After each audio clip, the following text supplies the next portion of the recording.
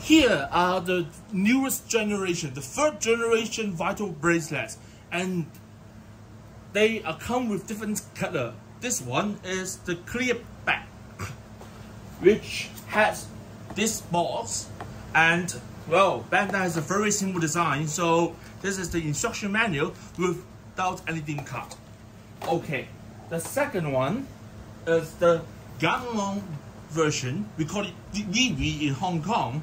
So this guy comes with the pink color bracelet and with, of course, gammamon DIM card. And finally, the one that we are all waiting for, the premium Bandai version, the 25th anniversary set. As you can see here, it comes with a fancy box and a card, which is really good looking, and also the bracelet itself, which has a nostalgic design, and the DIM card, the BE DIM card, and the swappable bracelet band. Okay, so now I would tell you some differences between the third generation and the second generation perhaps. So may I remove the things that need not to be on table first. Wait for one sec. Yeah, sorry. Okay, so here, as you can see, this is the third generation. This is the second generation. Okay, or may I use this?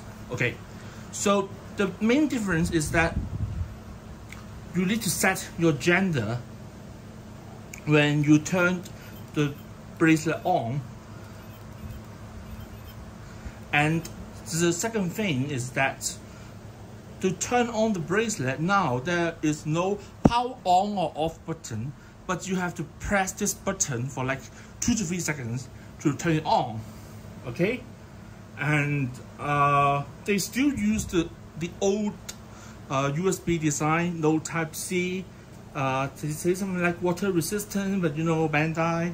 Okay, so I will do more tests after I charge the bracelet. But guys, remember that you have to charge it with the lowest speed, with like 5318, things like that. So hopefully you guys can enjoy it at your country earlier soon.